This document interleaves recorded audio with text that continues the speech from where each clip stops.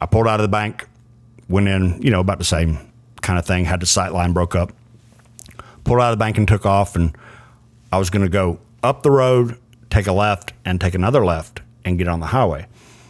So I go up here and I take a left and I see this car behind me. I'm like, okay. So I go up a little bit farther and I turn again and the car turns again as well. So that's bad. So I'm like, okay, I'm going to keep an eye on him for just another second. And then I don't know what I'm going to do, but I'm going to have to do something. Yeah. So I pull across the road instead of turning right. And as I pulled across the road, he came behind me. And that's, oh shit, what am I going to do?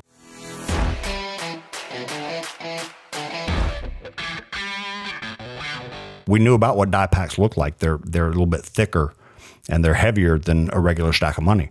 So I knew kind of how to identify them, but mostly I just wanted to see if I could do it, I think, at that point. So went in there, vaulted the counter, had him fill the bag up, got out.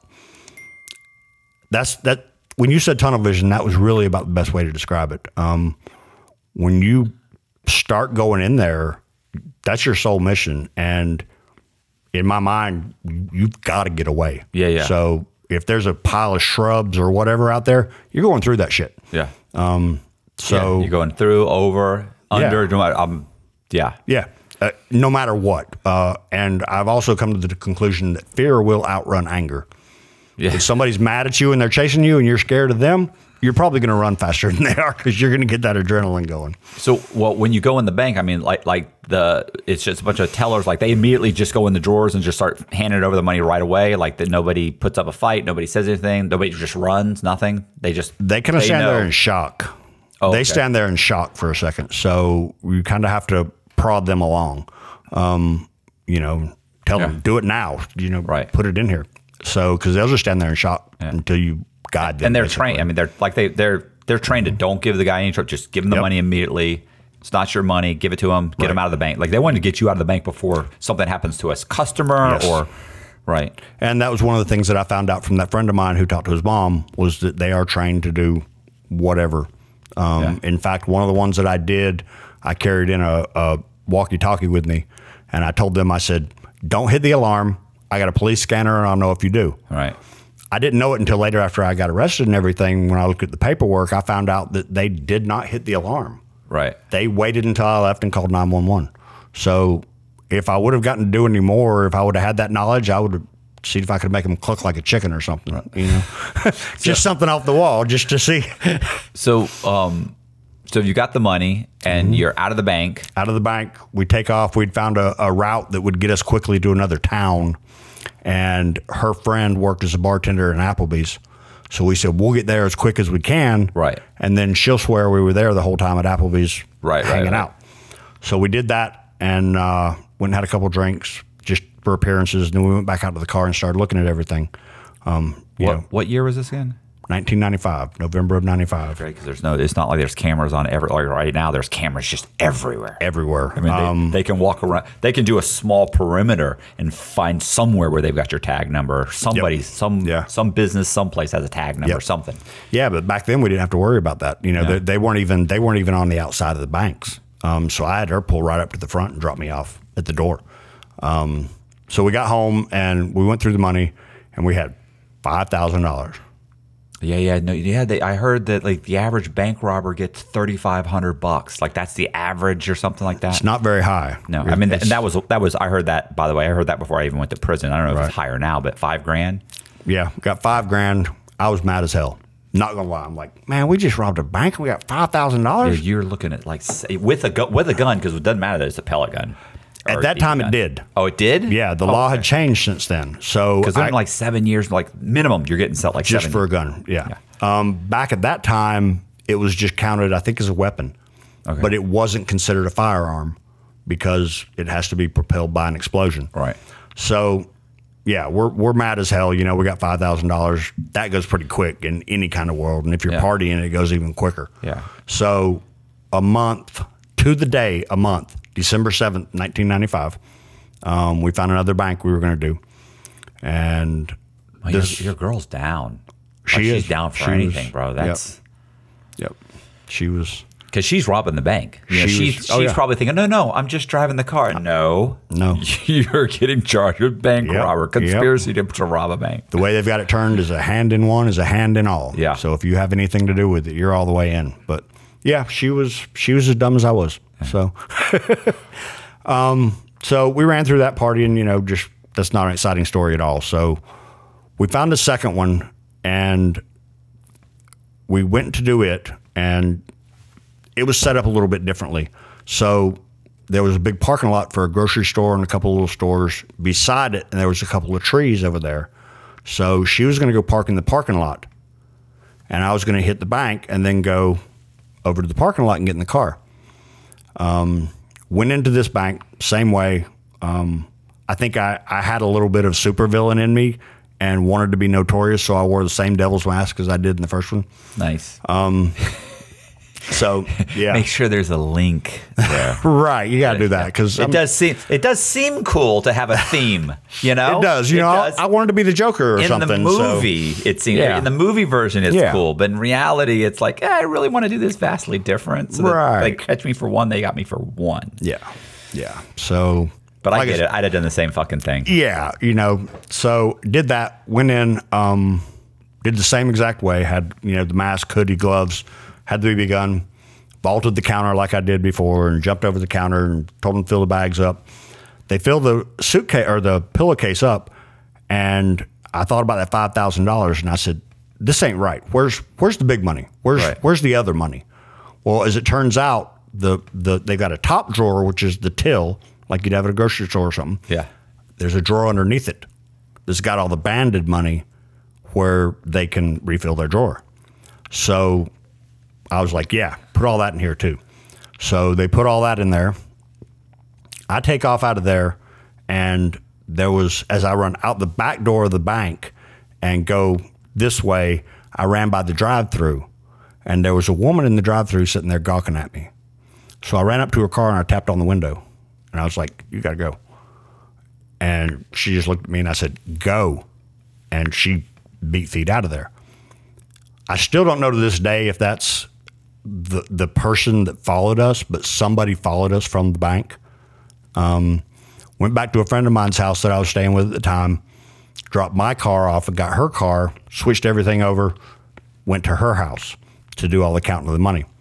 So we get back there, and I took all the money into the bedroom and was sitting there starting to go through it and count it. Had pencil and paper, so I write everything down. I'm all excited, you know. Yeah, this is going to be a lot better than $5,000. Yeah, you know, and all that. I get started with it. And it's this great big pile in the bed, and I'm all happy and whatnot. And she comes walking in there, and she's like, "Hey, baby, there's a cop car outside."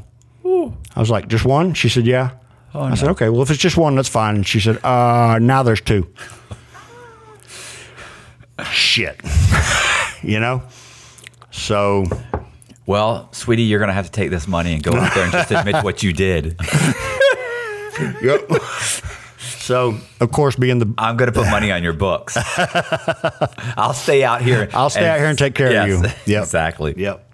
So we said, you know, we're just sitting there stunned for a moment, and her sister lived next door to us. It was family land and all that. So we get a phone call, and it's her sister, and she's like, "There's people from the FBI over here saying that y'all robbed a bank and need to come outside." Oh, shit. Which I already knew. Once we knew there was two cops out there, I know, but you have to admit, like, even when things were going wrong in my case, there was still this little part in me that said it's a coincidence. It's not. They're not going to figure it out. It's not like right up until you hear the voice and they say it. It's like then it's just like there's just makes it real. It's so real. It's like suddenly it's so real. There's just at least before there was a 1% chance. Yeah, there's that sliver. Chance. Hey, if you guys didn't know, I also do paintings, and if you're interested in a painting, I'm going to leave my contact information in the description beneath the video. Back to the video. Well, my philosophy when I planned these things was always that if I can get away from the bank, you'll be all right. I'll be fine. Yeah, but now you've got this money with bands on it, and yeah, but that didn't mess us up. I mean, oh, okay. There was. I would think that the bands could be tracked back to that bank or something. Like I would think something. I would be concerned. Like, well, we got caught on that one, so yeah. No, that's what I mean. I'm Yeah. saying like if you're, I thought you were trying to say that I figured even if they caught me when I was away from the bank, I could still say that wasn't me, but not if they've got the bands on the money. And all, yeah, no, I'm still thinking you're I still got what in the you're room. saying. Okay. Yeah. So, They asked you to politely come out. they ask us to politely come out. I go and look out the window, and by that time, there's like 10, 12 cop cars out there, and they're all behind their cars with guns out because they think we got a gun because I had a BB gun. Yeah. So they think we're armed and dangerous. And that's when I decided I wasn't ready to die yet. I wasn't going to run out there in a hail of bullets because that was my idea. It was, fuck it, I'm not going to let them take me alive. Yeah, that's a bunch of macho bullshit. So What was it? Sundance. What's the name of the Sundance Butch kid? Cassidy, Butch Cassidy and the Sundance Kid. Yeah. Yep. It's beautiful. It's very romantic. It but is. Yeah. Only if you get to leave the theater afterwards. That definitely helps. So we sit there for maybe 3 or 4 minutes, and like, what are we going to do? What are we going to do? Well, stupidly, we hide the money and mask and everything under the bed, and They'll never find they'll never find it there, right? This was here when we got here. We've been set up. Yeah, right. So we go out and surrender, and that was really all we could do. They charged us with 2 banks. I got 63 months, I guess. So 5 years.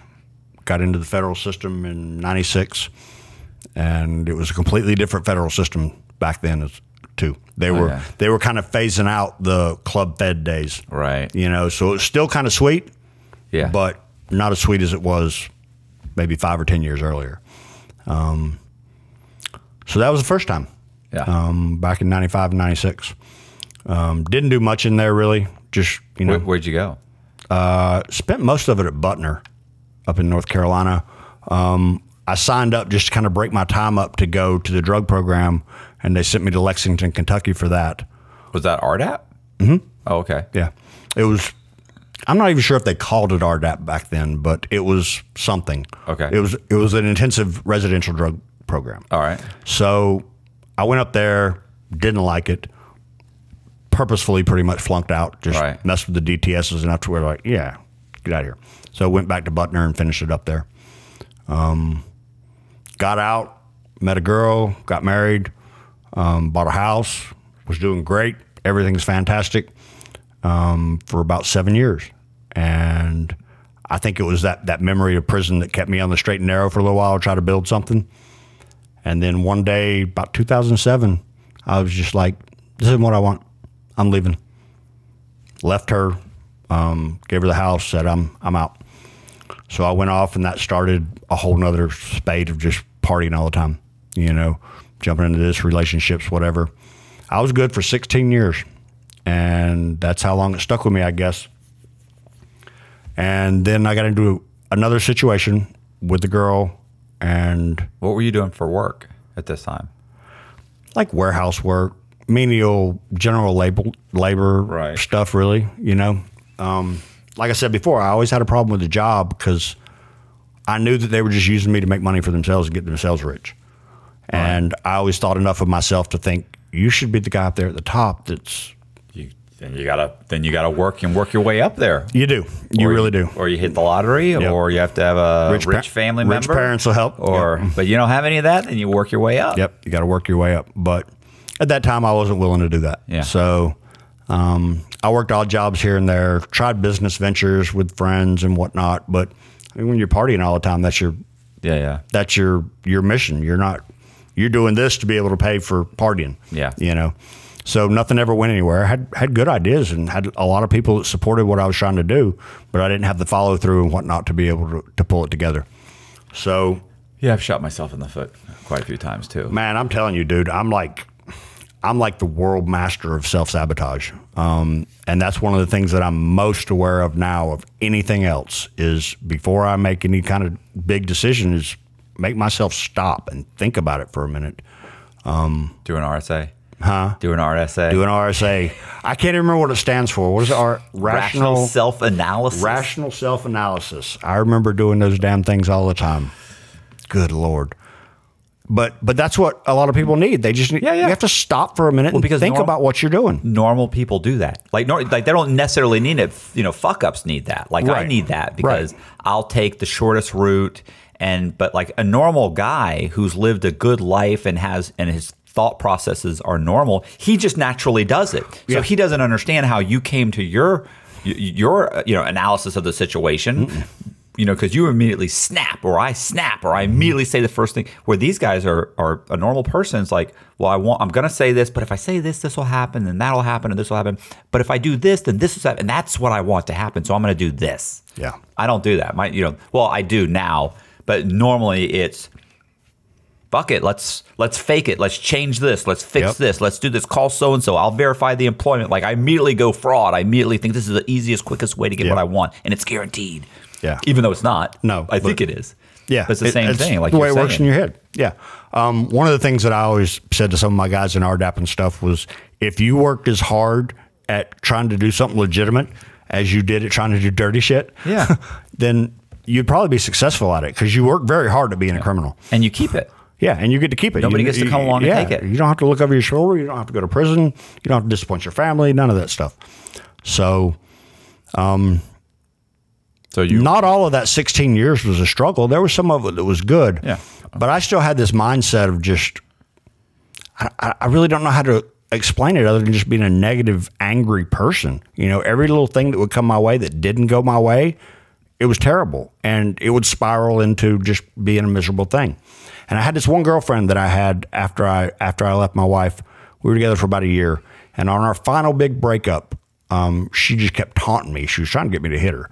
Right. And she said, you know what you're going to do? You're going to die miserable and alone and unhappy. And man, that shit hit me. I was like, damn, you're not happy. You're almost never happy. Something can always be better. You always find something wrong with shit.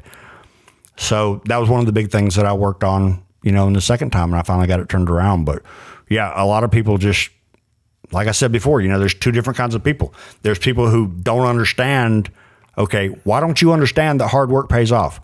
I just don't think that way. We don't think the same. Yeah. So I trudged along and managed to survive, but that's really all I was doing, was surviving. Being a taker, like I said before, just reaping the benefits of what my people who loved me had done, and borrowing money and staying at couches and everything else. Just being a user and a taker. Hey, I wanted to let you guys know that I have a Patreon account. If you're interested in joining the Patreon account, it's got 3 tiers. The top tier, you actually get a different con man painting every single month. If you're already joined and you're already supporting me, I really appreciate that. If you haven't joined yet and you're interested in joining, I'm going to leave the contact information for Patreon in the description. Thank you very much for watching the video. Back to the video. So I was living at my parents' house because they've got an RV and we're gone. And I met this girl and ended up moving her in with me and a couple of kids. And we ended up having a child. And that's when everything really changed for me in a couple of ways. Because in the first way that it changed me was it made me want to be this good person, but I never wanted that much responsibility in my life as having a child. So it kind of drove me a little bit insane at the same time. And her and I fought constantly. We were together for 5.5 years, and out of all that time, we probably actually lived together maybe 1.5 years, 2 years. The rest of the time, we fought so much that I couldn't stay there, or we'd just fight all the time.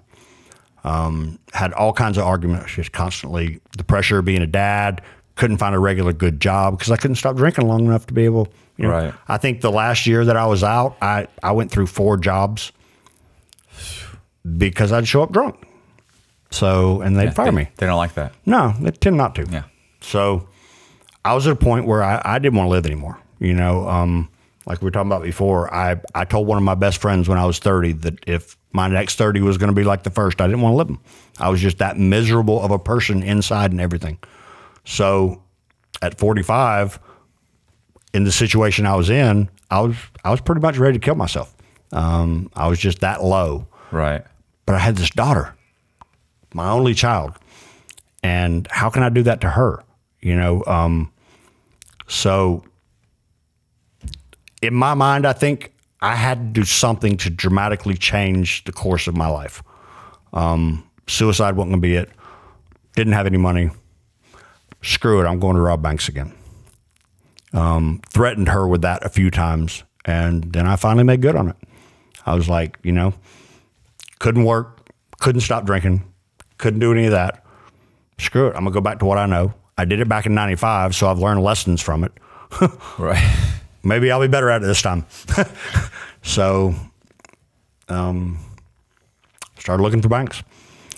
Found the first one I found was in my hometown, and the layout was really good. I was doing it by myself. I didn't have a driver this time, so you know, I made sure I did things like parked far enough away from the bank that cameras wouldn't see my car. But you could still get to it. But I could still get to it, and there was some kind of sight line, something breaking up the sight line. You see what I'm saying? Yeah. So I get to the other side of something and then go away. Yeah, so the tellers don't run outside and say he was in a blue Ford. Exactly. You know? Yeah. No tags, no cameras, no nothing. Just far enough away to where I could get to it quickly. Because what I always figured when I was doing them was a minute or less, door to door, from the time I leave my door to the time I get back. And that's about what it takes. Yeah. So I parked on another street, and I remember when I was running to the bank, didn't have my mask on yet because I wasn't close enough, and I just stopped, and I stood there for a minute. I was like, Justin, are you really going to do this? I was like, you're fucking A right, I am. And ran in there, didn't use a gun this time, didn't use anything, still had a mask on, hoodie, gloves, all that. I think I took a grocery bag because I didn't really care. But having learned from the last one, I just went in there. I said, well, you don't have to say much when you go in with a mask and gloves in a bank. They kind of know what's already going on. So, but I'd go up with the bags, and I would hand each of the tellers a bag. All these are small banks. I never win anything because you don't want to have 8 tellers that you got to manage with one person. So I went in, I handed them bags. I said, fill them up with money. I want the bottom drawers and the top drawers both. Not just getting those top drawers again. Did that and said, don't give me any die packs and don't give me any tracers. Right. And at that point, they're still standing there looking at you kind of blank. So I was like, do it now. And that'd get them moving. So while they're filling the bags up, I do a loop around, you know, just spin around in the bank to make sure nobody else is making any kind of moves or anything. Right. And I take off. And, you know, seconds later, I'm sprinting back to my car as hard as I can go. Jump in the car, take off and go, pass a cop on the way. Right. He keeps on going. I keep on going. Like, okay, I'm good. I mean, no, like, even though you didn't have a gun and you didn't make a threat, you didn't anything, they just handed over the money. Yep. Okay. Yep. That's what they're trained to do. No, I mean, I know guys who have robbed them with robbed people with a note. But I also knew a guy who he said I have a weapon. Give me the money, and the woman said, "Let me see the weapon." And he shows her the weapon, and she's like, "All right, fuck." And she just, you know, she's a veteran. Yeah, she's been robbed. She's been robbed before, maybe many times. Yeah, she was kind of like, "Let me see the weapon," you know, because he's got no math. He's like, "Hey, give me all the money in the thing." And she goes, "Let me see." And he goes, "I got a weapon." She goes, "Let me see it." And he's like, "Oh, okay, you're good. We're good. We're good." She's got bigger balls than half the convicts I know. Oh, no. So you're gone. Got out of there. Called her and was like, "Meet me at this certain spot." Handed her a band with $2,000, and she's like, "Oh my God, I didn't think you were really going to do it." I was like, "Yeah, I did." Yeah. So ran around doing what I do, you know, partying, doing all that for a while. I think we got 17,000, 18,000 out of that one. That other one where we got busted on before back in the 90s. Oh yeah, how much was that? 22. Okay. 22 and some change. So figured out that was the trick. So yeah. That was half of my logic going into this with a foggy drunk brain is, oh, you can do it better this time. You know what you're doing. So you're a professional now. I'm a professional now. Yeah. So did that, got away, fine, scot-free. You know how money is. If it's easy come, it's easy go. Yeah. So that shit went quick. Yeah. So about another month later, ironically, I went and hit the bank that I hit the very first time. Because it still had those 3 fences around it. It still had the same setup. So this time, because I didn't have a driver, I just pulled into the residential area behind the bank. It's middle of the day, everybody's at work. I just pulled in somebody's driveway, and there was a big enough hole in the privacy fence that I could squeeze through it, and I already scoped it out. So busted in there, went in, no gun, no note. I didn't want to leave anything behind. Right. I didn't need a note. And like I said, when you got a mask and everything, they know what it is. So went in that one, did it, went just fine. Got away 20,000 or so off of that one. Nice. So that was about average, 20 to 22, 23. Ended up doing 4 before I got caught. Got caught on the 4th one. How did that happen? Somebody followed you, or? Yep. Oh, okay. Yep. And I heard about it from a guy in jail, actually. Well, I knew kind of what went on, but it was funny the way it happened. I pulled out of the bank, went in, about the same kind of thing. Had the sight line broke up. Pulled out of the bank and took off, and I was going to go up the road, take a left, and take another left and get on the highway. So I go up here and I take a left and I see this car behind me. I'm like, okay. So I go up a little bit farther and I turn again, and the car turns again as well. So that's bad. So I'm like, okay, I'm gonna keep an eye on him for just another second, and then then I don't know what I'm gonna do, but I'm gonna have to do something. Yeah.